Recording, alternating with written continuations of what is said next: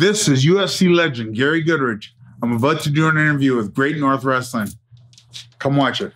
So you were born in Trinidad. Do you have any memories of Trinidad before you came to Canada? Absolutely. I have a lot of memories. My long-term memory is impeccable. The first thing I remember as a kid, I remember being on the floor at my dad's feet. I don't think I was able to walk, but that's the first thing I remember. Yes, so I have many memories over there.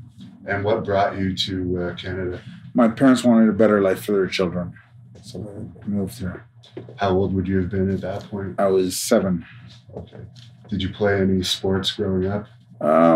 Yeah, I played hockey, and I just played hockey. And you got into arm wrestling pretty young. What got you into arm wrestling? Well, I used to arm wrestle my dad at the kitchen table all the time and try to man up and beat him all the time. And he used to beat me with one finger. And I just went from there, and I just went a step further than just dad at the kitchen table. Had to go all the way. And when you were arm wrestling, what kind of weight training did you do to train for that sport? Oh man, that was hard. Arm wrestling is harder than it thinks, harder than it looks like. A lot of one arm trying hard to do one arm chin up. I eventually didn't. Chin ups with weighted weights, so hold on and hang on. The flex arm hang that you did in school, I used to do that and try to hold on with try to put 50 pounds on, 75 pounds, 80 pounds on, 100 pounds on, as much as you can and still hold it. For arm wrestling, you need to strengthen your tendons, not the muscle. What was your hammer curl? My hammer curl? I think I tried 100 pounds a couple times, but table curl I was over with 235. That's amazing. One arm. And is it true you were in Over the Top? Yes, I was. I was there. It was the best in Canada. They had a World Arm Wrestling Championships, and all the different World Championships had their own. And then we met up in Las Vegas on July 26th, 1986.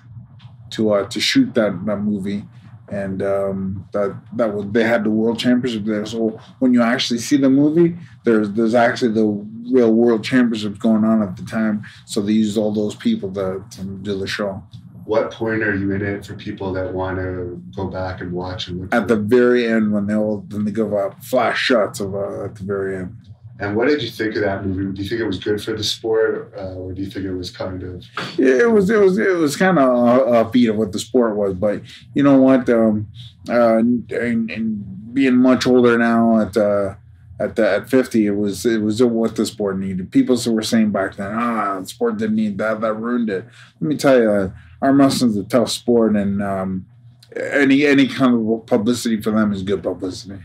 And Scott Norton was also in that movie. He was a wrestler, an arm wrestler. Did you ever come across Scott in your arm wrestling? You know what? We never arm wrestled. We met up in Japan. As a matter of fact, I talked to Scott Norton 2 days ago. So he's making a comeback, right? Yeah, for arm wrestling. Yeah, we both said that we're going to try it to come back next year. And he's been working hard. We both talked. I talked to him again about professional wrestling and stuff. Like I said, just talked to him 2 days ago. It's funny you weren't his name. So you are thinking of making a comeback? Absolutely. Have you heard of this WAL league? I've heard about the WAL, UFL, there's all sorts of different leagues, but you know what?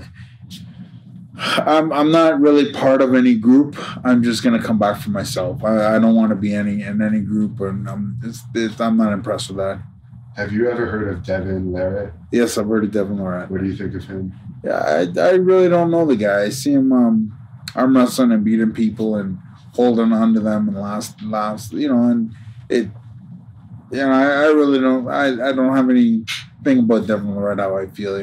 How do you think you would do in an arm wrestling match against him if you were in the top shape that you were? I would beat him for sure. I believe that I would beat him. And he's actually a friend of mine. He had a question he wanted me to ask you, and that is, your hands aren't necessarily as big as the average arm wrestler. Yeah. How did you end up doing so well with smaller hands? It was just the thing about me is I had a lot of speed, and on top of that, I had a lot of strength. So I would either beat you in strength, or speed. Sometimes I was very fast off the start, so we didn't start when you start here. Sometimes before when the referee says go, you start here. So then to pull somebody down from there is like a couple of inches to move is very easy. But what I see is people start here and they say ready go and they both stay there. No, but I hit you hard, so it comes here. So it was a big plus for me. And did you ever end up arm wrestling 1,000 people in a row in Japan? Yes, I did. How did that whole thing come about? You know what? First, the Japanese called me one night before I left to go to Japan. They called me up, Gary Goodridge, how you doing? Listen, it's like 3 o'clock in the morning. There, can you come to Japan? And I said, sure. We want you to arm wrestle 100 people. I did, and that happened the first year, and then they called me back the next year. Gary, this is blah, blah, blah, blah, from what? Can you arm wrestle another people, 100 people? And I said, absolutely, sure. So they said, okay, we'll send you a ticket. So they were sending me a ticket. I was supposed to leave the next morning. Another group calls me up. Gary, yeah. Would you like to can you arm wrestle 1,000 people? And I said, absolutely, sure. So I said, well, I'll be in Japan tomorrow. Come meet me in the hotel. I'm at this hotel, Akasaka Prince Hotel. Just meet me there. So I got off the phone and I thought, wow, what's going on over there? So I got over there. I met the guy, the people that I was working with, and then the other people came up for 1,000 people, and we worked out a deal, and it was great. And I went over there and I almost saw 1,000 people on New Year's Eve. Was it getting tough towards the end? No, not at all. It was like, it was. I had tendonitis for that lasted me forever after that. Yeah. But it was like arm curling 5 pounds 1,000 times. The first 500 was easy, but then the second 500, I got that really bad tendonitis from doing that. But it was all worth it. I think they gave me 50,000 for beating 1,000, and then if I won the whole thing without losing at all, they gave me 100. That's pretty good. So I never lost. And you beat the arm wrestling legend Cleve Dean. Yeah, I beat him a few times. Yeah. Yeah. What are your thoughts on beating him? You know what? His hand just engulfed my hand, and my thoughts were, "Wow, am I gonna beat this guy?" And again, it was speed that pulled him down. I jumped him to the start, ready to go to the start, and from there he just panicked and his wrist gave, and his wrist gave, and then I got the win. That's the last time we arm wrestled. But before that, it was I saw John Brzezinski beat him. Then I thought, if John could beat him, I can beat him, because I was beating John. And what year was it that you won the world championship? Oh man, I won into several in arm wrestling, several world championships. Is there much money in that sport? No. Well, you know what? From when I was there was not enough. The most money I ever made was arm wrestling 1,000 people, but there was no money in it. That's why I went over to fight him. I was the top arm wrestler in Canada, in the world. I won 11 world titles, and there was no money. So then UFC came up, and I thought to myself, they're paying me $50,000 to go beat up somebody. I'm going. Right. So that's where I went. I didn't win $50,000, mind you. I won $10,000 for coming second, but it was still $10,000 more than what arm wrestling paid me for all them years. Is it true that you actually got the job in UFC because of your arm wrestling? Absolutely.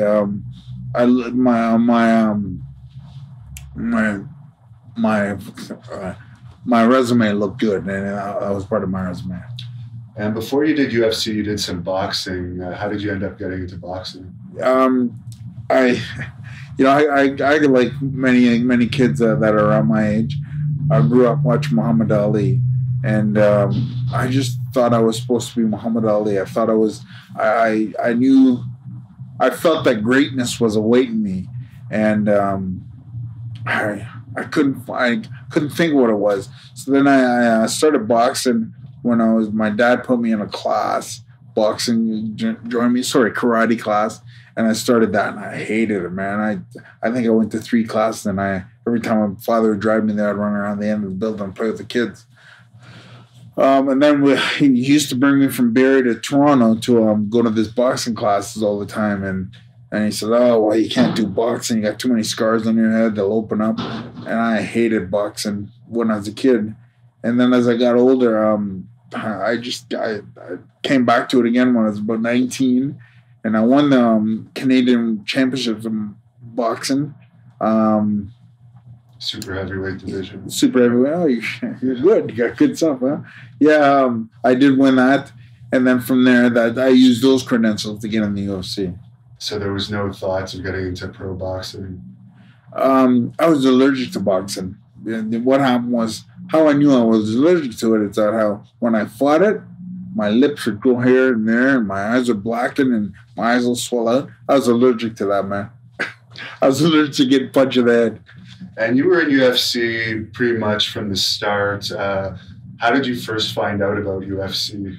You know, a few friends of mine were watching the UFC, and they called me. We're at work at Honda Canada Manufacturing. We're at work, and they said, "Well, you gotta come over and watch the UFC 3 tape or the UFC 2 tapes, 1 or 2. You gotta come over and see it. They got this guy that died, and he breaks their arm, and he puts him in this and does this, and they're just going crazy about it." So yeah, I said, "I'll come over and watch it." So a bunch of us go over and settle down and go over to this guy's house on a VHS way back then. That's how long ago it was. We put it on a VHS, and we put it in it, and then we're watching this thing. I'm like, whoa, whoa, whoa. I'm like, oh, Jesus, I don't want to do that. And my mind was saying that. But of course, I'm the biggest in the room, like you are. I'm the biggest in the room, and everybody's telling me to do it. But it was only bravado that pushed me to do it. I had wanted nothing to do with that. At that point, there was no rules, right? No weight classes. No, there was no. Yeah, I mean, I was 260 at the time, but I wanted nothing to do with that. But so then, by the time the end of the show, the VHS show, by the time it's almost done, they're all doing UFC shirts, and you want to see this and the fight card, and send away, and you can get it. So they get on the phone. So they get on the phone and get the numbers. Oh yeah. The UFC. Up to now, I haven't said that I'm doing anything because I didn't want to do it. Right. Oh, we don't want to do it. We got somebody that wants to fight. So they got this number, this number, they got this number, send them that number, and yeah, I think they called about 4 different people that night, and finally they got a hold of Art Davies. It's a guy that I call my dad today. He got me into the UFC. He just saw.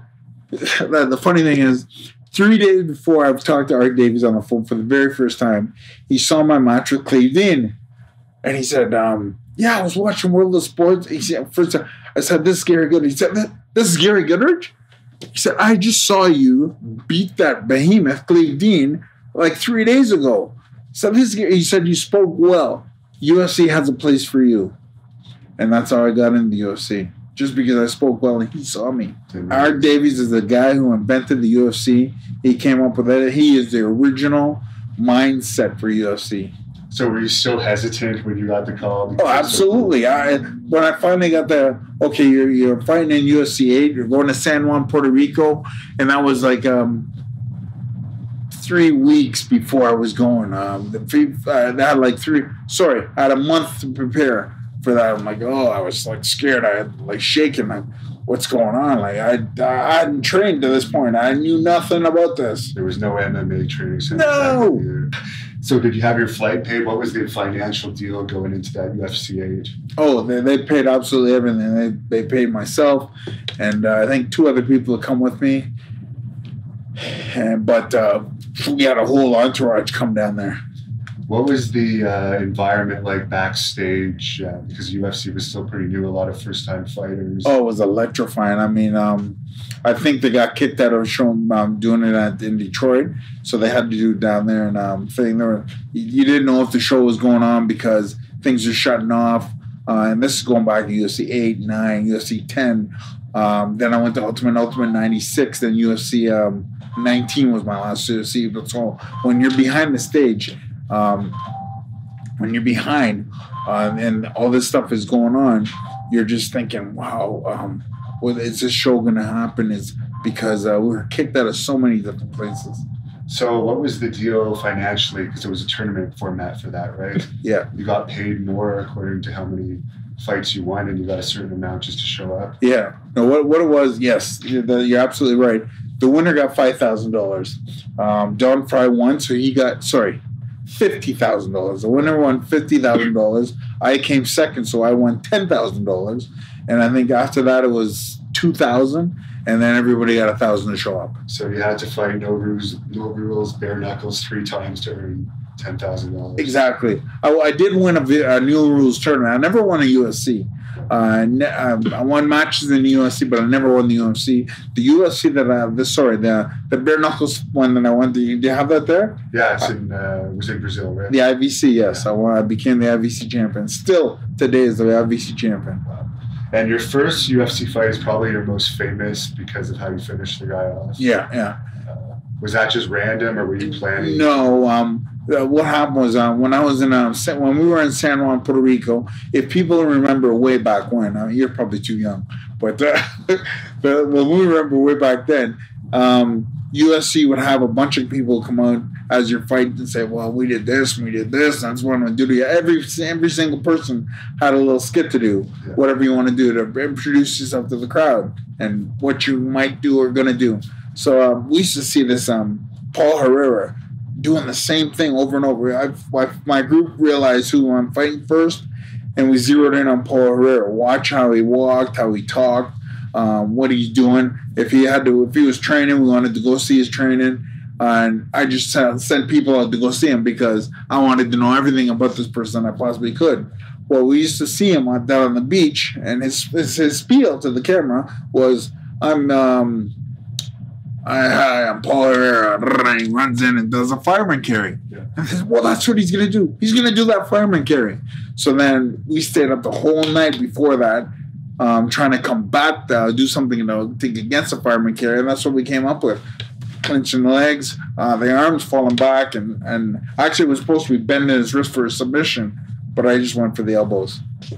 And what was your thoughts on the reaction to that? Because it replayed so many times over the years. Well, yeah, I really didn't know how good it was. I had no idea it was as smooth as it looked. I really didn't. I just was just afraid of this 189-pound guy beating me. As I said, I was 260, So I was just afraid of having this 189-pound soaking wet. And he probably lied about his weight. He probably less than that. And I was afraid of him beating me. Because there were no weigh-ins, right? There was no way. No, you didn't weigh in. You just came in and fought. Is it true that someone told you that him and Tank Abbott were white supremacists? Yes. They told me that they were, the group that I was with, I was, nerves was killing me, man. I was being killed with nerves because I didn't want to look like a fool to the world losing to this guy that's 189 pounds. And had it not ended up that way, he would have wrestled me down and stayed on top because he was an avid wrestler. I didn't know that at the time. I just did not want to lose to a little guy, So I did. They tried. I was like, you go when you're in the back, you go down on the high, you're coming down, and when it's coming down, you're doubting yourself. And you have all sorts of millions of doubts in your head. So they tell me, no, man, he's a white supremacist guy. He's with Tank Abbott, and they don't like black people. So that sparked me up so that I thought, well, what? He doesn't like black people? You know what? I'm not going to lose him. And it just got me fired up so that I wanted to beat him. And they gave me this, and we learned how to do this. We stayed up all night learning how to do that move. And that's what happened. And what are your thoughts on Tank Abbott? You never fought him, but I'm sure you were around him. You know what? Tank Abbott's a very intelligent man. When you see him in the ring and you see him do stupid things, he's a very it's like Conor McGregor, very intelligent. Tank Abbott was very intelligent, and he hit like a ton of bricks. He's a very, very nice person. And your last fight on that first pay-per-view was against Don Fry. Yeah. What are your memories of that fight and your continuous matches with him? Because I think you had 3 altogether. Yeah. The first match, I fought Don Fry. My first night after Paul Herrera, I went to Jerry Bolander, and Jerry Bolander was from the Lions Den. He was able to get me tired. I didn't even know you had enough cardio for this damn thing. I thought it was just you go out there and fight. I had no idea whatsoever you need cardio. So I fought Jerry Bolander, and the match lasted 5 minutes. By the time I got back, my corner had to pick me up and drag me out to the room, to the back, and I'm like sucking wind in this black gi, So they took off the gi so I can breathe, and they're fanning me and doing all this and to get me some air. And then I got, so what do you have? Look on the thing. Then they heard Don Fry just knocked out the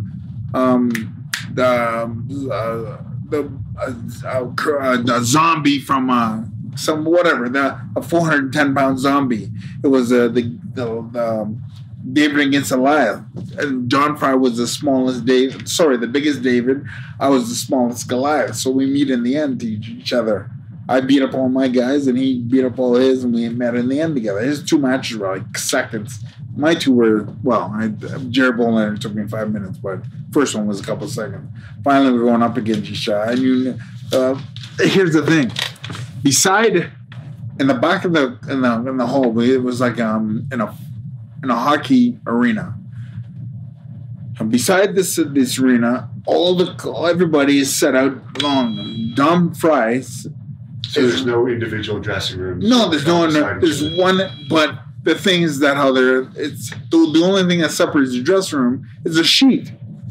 So you can hear everything that's going on. Don Fry's right beside my corner. So when I came back in the room, everybody dragged me back. Came back to my room. I can't fight. How can you fight? Then people understood that he's back beside me.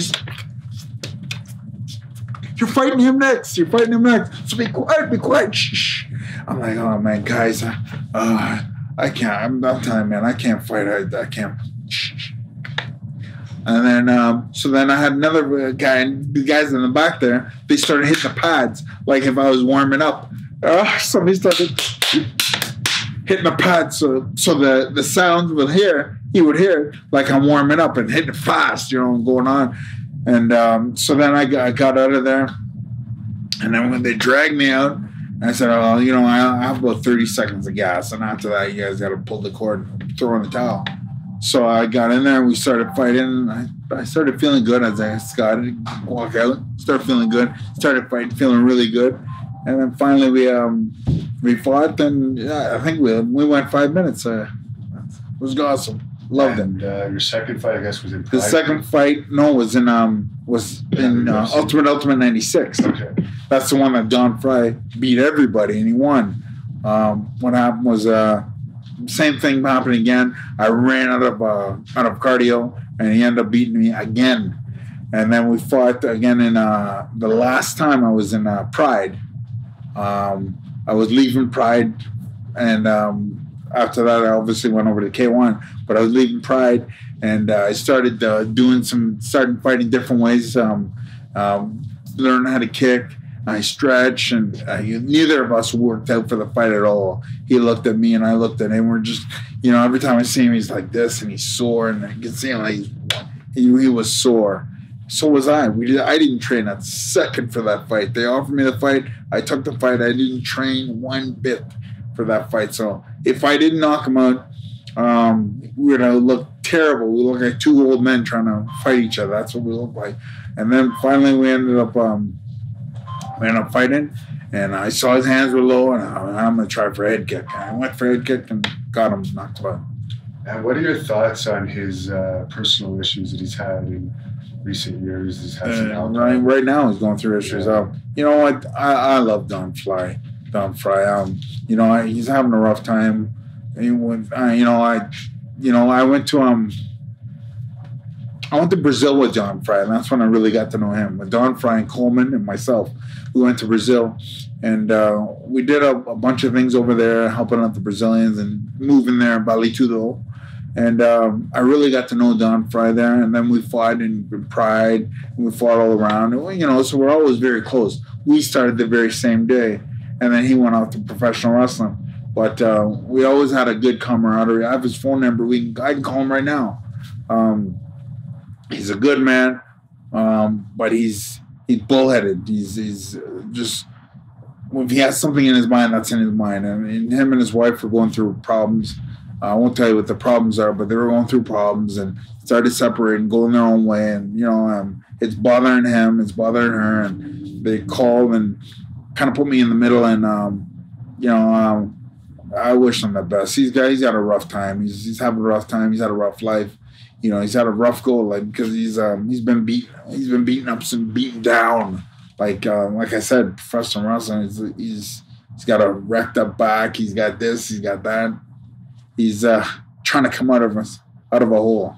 And your second UFC was UFC 9 in Detroit. Yes. Against an Olympic champion wrestler, yes. Mike Schultz. Yeah. That wasn't your original opponent. No, it was David Benetol. They were going to call it the Canada's Championship, and it was against David Benetol. Thank God he broke his hand because he would have mopped up the floor with me.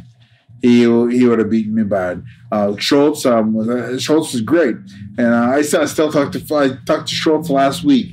Very, very good man. He's having a problem, but we're gonna take a lot of the we're gonna take all the old fighters that fought in the UFC, and we're opening up a bodyguard service with all the old fighters from the UFC to bodyguard. So we're gonna bodyguard people. So you were actually relieved when you were told you were fighting the Olympic champion? Oh no, I looked at him and he was smaller. I knew Dave Benetol was my size. Yeah. And I looked at Mark and I was like, wow, yeah, I was relieved because he was smaller. But man, the guy was like a fire plug, man. And I noticed for that fight you had a big entourage with you. Were those just your buddies, or did you actually have to pay those guys? No, they were just my buddies. They were just my buddies. Everybody wanted, you're on the UFC. Everybody's coming with you, wants to come and wants to be there. And it was so close to home that even more people want to come. And they did a CBC story on you for that one. Did you ever see the final? Never did. And I guess you fought after that Mark Coleman in the UFC. Yeah. What are your memories of fighting with him? Mark Coleman was tough, man. He was.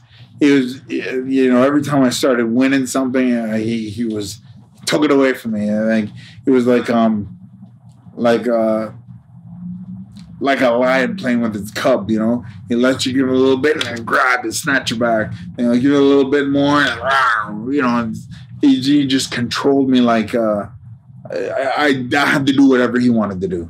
And there were some headbutts used in that match. Absolutely. Do you think it's good that headbutts are out, or did you prefer it when it was more no holds barred? You know what? I'm glad that the headbutts are out because he was trying to headbutt me at the time, and I opened up my mouth to threaten him that how he's going to headbutt me in the teeth and they're going to cut his head. So he was headbutting. I opened up my mouth and I angled it so that how if he headbutt, he's going to headbutt my teeth and it could cut him. That's exactly what he was thinking. So he stopped headbutting. What are your thoughts on Dan Severn? He had such a long career, and you were around in the UFC at the same time as him. Dan Severn's a little earlier than me.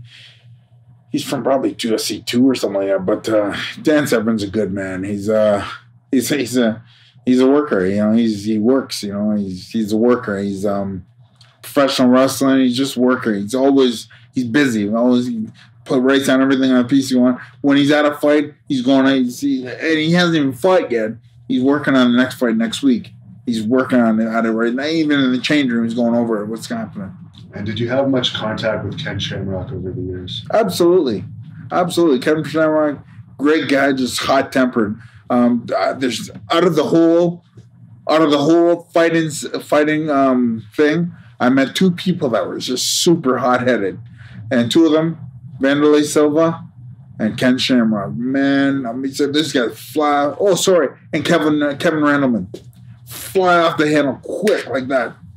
And Severn has said numerous times that he believes Shamrock was on steroids in those early UFC years. Was there any testing in those early years? You know what? I don't think there was. But you know what? If you're going to beat somebody, you're going to beat them. You're going to lose them, you're going to lose them. What steroids are going to make me get a little stronger, the steroids go against your cardio. So you know what? Somebody's calling you. Steroids help you a little bit, but who knows? Who knows? And I know you weren't in UFC at all when Kimbo was there, but what are your thoughts on Kimbo Slice and his recent death? Yeah, I'm sorry that he died. I can't tell you how I really feel because he's passed away now, but I feel sorry that he's died and left his family, and I know he's got some children and they're missing their dad, but yeah, it's a bad. When anyone's life gets taken away or cut short than what it should be, it's terrible. All I can do is pray for his family. Have you seen his son fight? Because his son, Baby Slice, has started to do MMA now. Is that his name, Baby Slice? Yeah. I've never even heard of him. I wish him the best. He did have one knockout. That's the only fight I've seen of him. It was fairly impressive.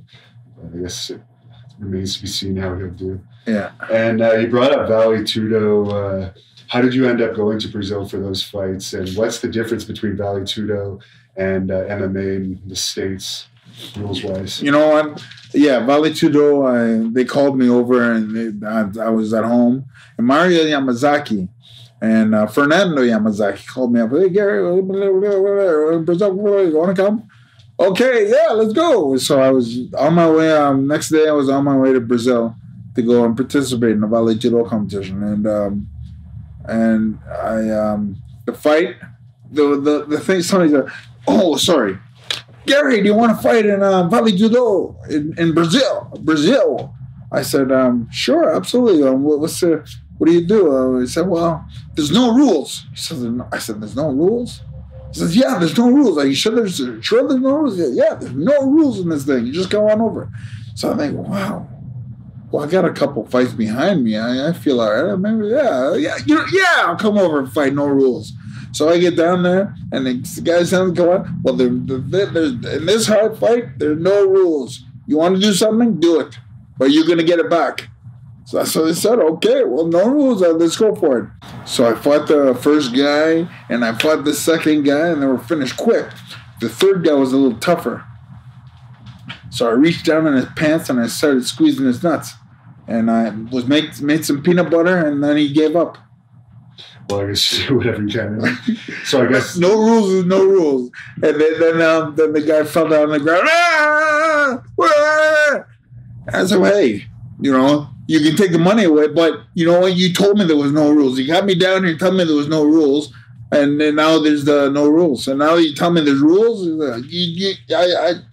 So they gave me the money. It was $50,000 to beat 3 people. And you're still champion of... Still champion of Vale Tudo.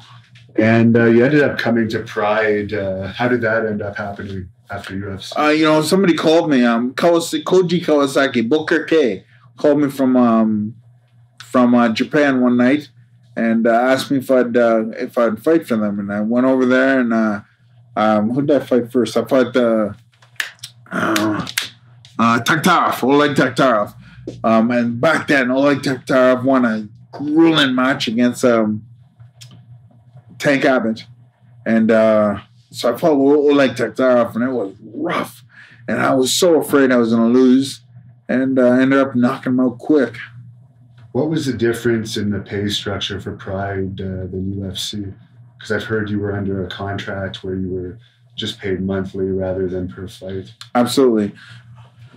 Eventually, I got a good name with Pride, and I was in their back pockets. And so I started telling them, you're calling me here all the time.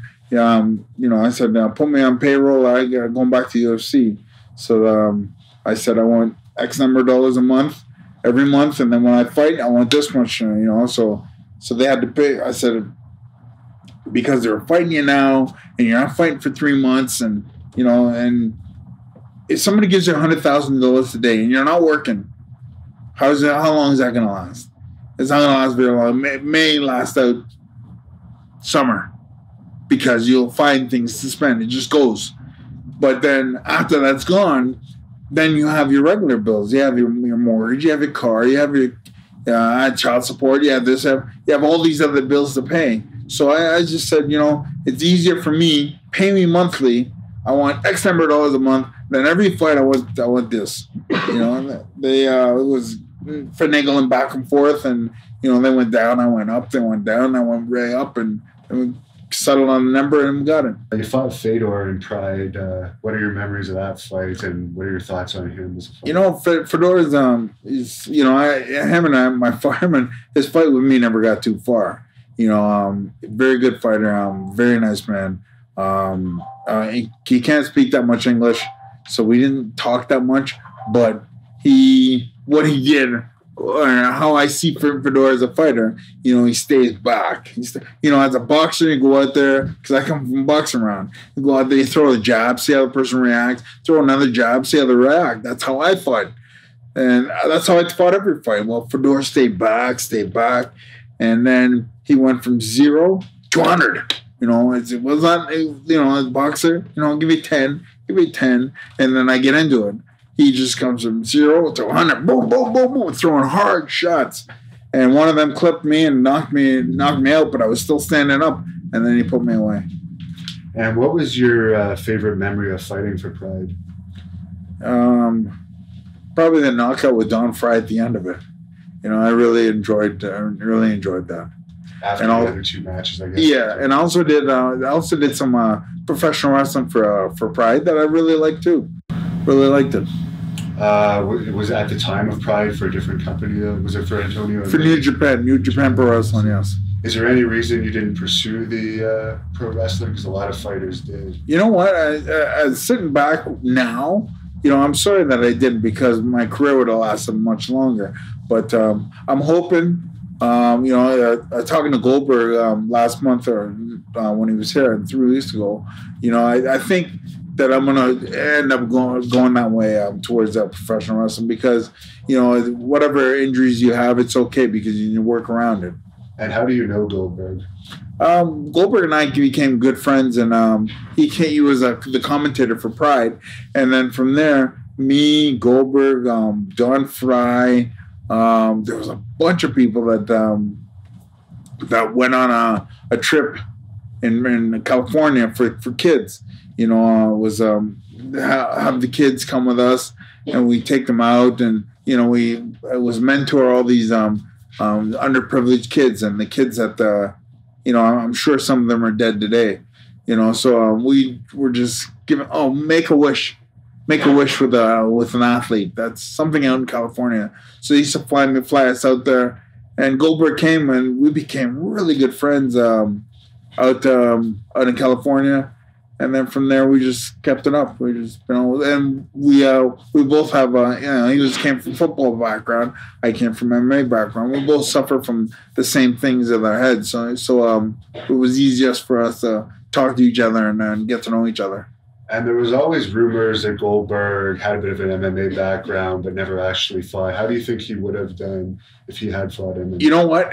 He didn't fight MMA back then, but he couldn't have. But his persona on wrestling stage was the MMA background. He fought with the Chuck Norris wrist wrap, and he's training now. He's been doing jiu-jitsu now.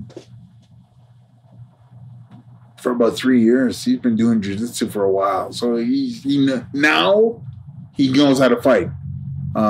Back then I don't think he was just he would have been just a big brawler.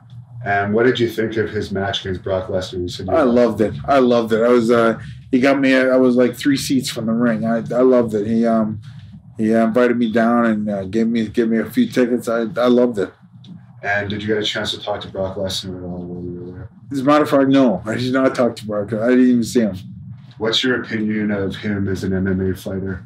Brock Lesnar was good. He was a world champion at one time. But he was Brock Lesnar is they're just a wrestler. He's a strong, heavy-duty wrestler. And once you can find somebody that can brawl and sprawl, which St. Carlin could, brawl and sprawl, and he had enough wrestling in him to nullify what Brock Lesnar was doing, stand up, and then he could hit on top of it. If Brock Lesnar was to get you down and ground and pound you out, get you down, because he's such a big, strong man. Even at 265, I think he had to cut from 285. Yeah. So get you down, physically put you down and just grind you out, elbow you to death. That was his style of fighting. So once he couldn't get you down, he couldn't do anything. That's why if you hit him, he'd kind of shy away from that because he doesn't want that. And his last opponent in UFC was Mark Hunt, who you actually fought in K1. Yeah. What did you think of that fight? Mark Hunt, again, as wrestler against a striker. And what's going to happen? Mark Hunt had to be really good at the brawling and sprawling. And Mark Hunt, if he hits you, you're going to sleep. But it's the exact same. Wrestler against a striker. Ken Shamrock against Hoist Gracie. It was the same thing. Ken Shamrock's going to knock him out. Hoist Gracie's going to submit him. It's the same thing. So you think it was a safe fight for Brock Lesnar to take? And it was a scary fight because he could get hit. But if he played it right, which he did, he's going to get him down. Once he gets him down, he can grind him out. And he ended up failing the drug test after that. And now I guess he's suspended for 2 years. Do you think he's going to come back and fight again after his suspension is lifted? The thing about it is that Mark Hunt said that how the UFC knew he was on steroids before the match. And, there's a big question about that. If somebody's saying that doesn't necessarily mean it's true. I know Mark Hunt personally. I love the guy. I love Mark Hunt. I really, really like this guy. And I would support in every way he could, but to say that how a corporation knew that how this person was on steroids, that's a pretty tough accusation. I just feel sorry for the whole thing, because now he's lost his job at the UFC. He has to go to Bellator to make some money or sit home, And for Lesnar, do you think when his suspension is lifted, the UFC will give him another match if he wants it? I don't even know how old he is. Maybe 38. He's 38. So yeah, I think he would. He's 38. I didn't know he was that young. He's just a kid. Was CM Punk recently joined UFC? What did you think of that whole kind of bizarre situation where they signed him without having any experience, and then? You know what? They were just I think UFC was just playing around with wrestlers, because wrestling has a big following. I didn't even know that till Brock brought me up to this one here. I had no idea they had so many fans. I was impressed. So I think UFC was playing with it a little bit. Give them but I think they're probably going to stop now because CM Punk sucked ass. What happens when you fight? And it's quite different from wrestling, professional wrestling. When you fight, sometimes what I just said at the beginning, you sometimes you go out there and your brain just blanks, and that's what you really. It's a place that you never want to go. But you're always afraid. Well, I was always afraid of going out there and you just go blank. And I'm sure that he trained for 2 years and he went blank. He just lost everything. I think that the hip and the hype got a hold of him. But many people say, well, he was a professional fighter. He should have never got it. But it's still fighting for your life and fighting for just showing a game, just playing. It's two different things. Fighting and dancing are two different things, So when you go out there and you actually fight somebody, I could see how his head had to go blank. So yeah, I think he learned a lot, but he didn't have time to play. He needed to go out there and go easy into it, rather than. That's what happened to him. He needed to go out there and give a jab and relax and then fight. He didn't have that, so I think he squashed himself. Take your time. You need to take your time. He should have got a low-class match first. Not fighting somebody like that right away. Relax. Take your time. Fight a little low-level fights. Say your name to somebody else and go into a fight, And you mentioned that you were offered the fixed fight in Pride. Do you think that happened to other fighters? Absolutely, it happened. Pride 1, about 75% of their matches were fixed. Pride 2, about 50% of their matches were fixed. Pride 3, about 25% of their matches were fixed. Pride 4, maybe 10%. And it just went down from there. Was it the company themselves fixing The company fixed them. See, it was something new in Japan. and they needed to get people on their side. So they had pro wrestlers come in and fight each other, and they had fighters from America come over there and fight each other, other people over there, and that's what they did. And you said that there was obviously no drug testing in Pride. Did you ever see anything unusual there with performance enhancing? I saw shooting up in the bathrooms. Yes, I did see that. And the company was aware of it, you think? Absolutely. Absolutely. And is there any particular reason why during that time, you didn't go into pro wrestling? You just didn't want to go into pro wrestling? It was something else it was something I didn't know, and I was too busy with fighting at the time. You ended up making your debut in Heroes against another pro wrestler, Sylvester Turkai. Yeah. And you beat him. He had a pretty impressive amateur wrestling background, but you beat him pretty easily. The thing is, Heroes, Pride, they were the exact same thing. The same owners, they just changed the name. So Heroes, Pride. The only thing that was different is Pride and Heroes, and then K1. That was the difference. But Heroes and Pride, the exact same thing, same owners. They just changed names. They went home and changed their shirts. Well, that was the difference. Now, K1, fighting Turkey, man, I was so afraid. I was so afraid this guy was going to wrap me up, take me down, beat the shit out of me. Pardon the French. We can use that French word here. I thought he was going to take me down and beat the crap out of me, and I was really looking for that. And then we started getting out there. Referee says go, and we're walking around looking at each other. We're walking around. I give him a little jab, see what's happening. He ducks out of there, starts fighting back. He throws a kick, give him a little jab again, and he's not shooting. I'm like, holy shit, he's not shooting. But I'm still afraid that he's gonna shoot and take me down into his way he wants to fight. But he didn't. I ended up clipping his chin, and his legs went wobbly, and I ran after him and knocked him out really quick because I wanted that fight to be done yesterday. Yeah. And that's what happened. But the thing is that how he's such an amazing wrestler. If that fight had to happen however he wanted to happen. If he wanted to stand up, so we stood up. He wanted to go to the ground, we would have went to the ground. But the thing is, he fought where he wanted to fight. He fought a match before mine, and he realized, hey, I got some hands, I can hit, because he knocked an opponent out. Did you know that? He knocked an opponent out just before my match.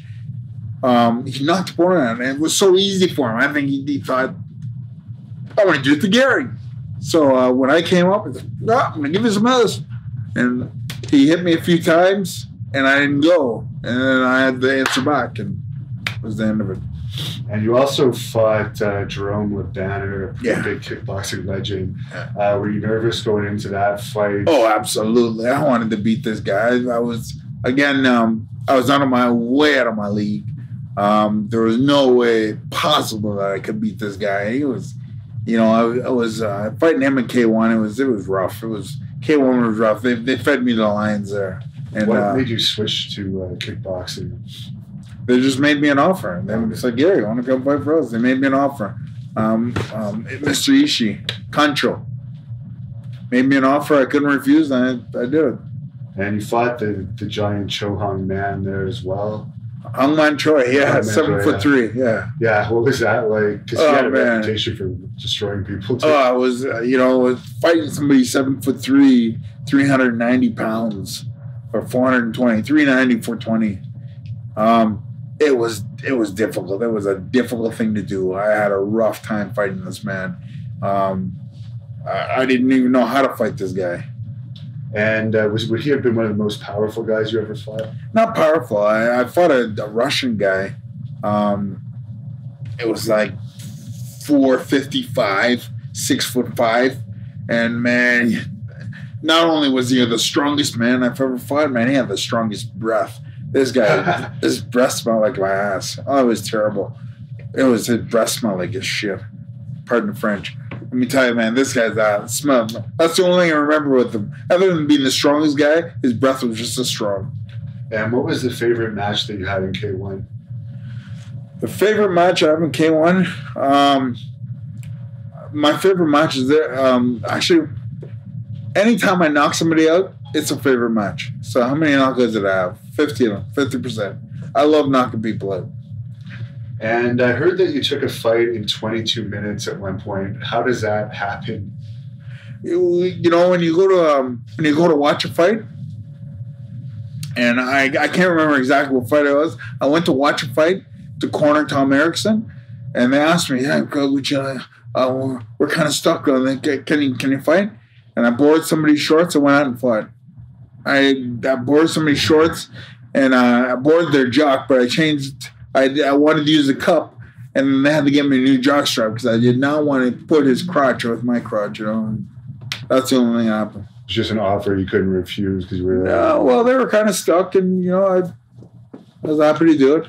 When did you start having problems with your head and noticing the effect? You know what? I didn't notice. Everybody around me started noticing. I just said that. We just talked about that, Gary. Everyone started doing that to me. That's when things started warming up. And now you suffer from CTE. For people that don't know what that is, can you just tell us what that is? Well, CTE is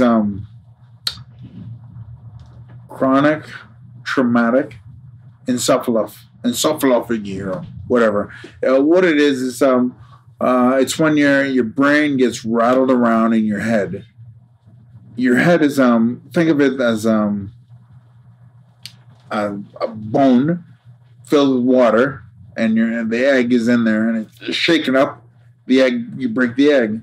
Well, that's how my head was, and people were doing that, and I didn't get that in MMA. I got that in K1 because you said I had got knocked out for 15 times, right? Yeah. So because you can't hold on or anything. Yeah, once you go to the ground, you get back up, and that's where.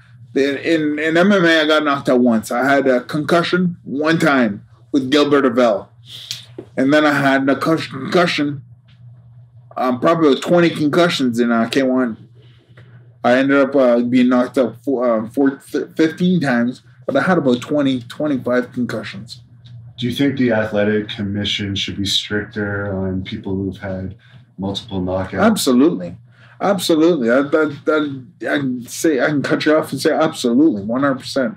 And I've also heard you say you fought for some companies that didn't even do any blood testing before. Yep, I fought for some companies. Just had some, for instance, I fought for some companies that never did any blood testing. Like another person, Mike Bernardo, he took his life a couple of years ago. Mike Bernardo, he fought people in Japan. And he had AIDS. And I'm like, how can this guy be fighting? We didn't know until after. How can this guy be fighting? And the company knows. And he fights people with HIV. Of course, if I fought him, he probably had HIV then too. But, thankfully, we didn't get cut. He got knocked out quick. So you think that, for instance, Canada should have a stricter commission looking over fighters' records if they want to fight, and let's say they've had 10 knockouts in their career? 100%. Knockouts are terrible, and people need to get on top of them. When somebody gets concussed or like that, they need to stop and take a break. And a bunch of fighters have recently come together, including George St. Pierre, to try and start a fighters union. I guess an ex-Bellator CEO is involved with it too.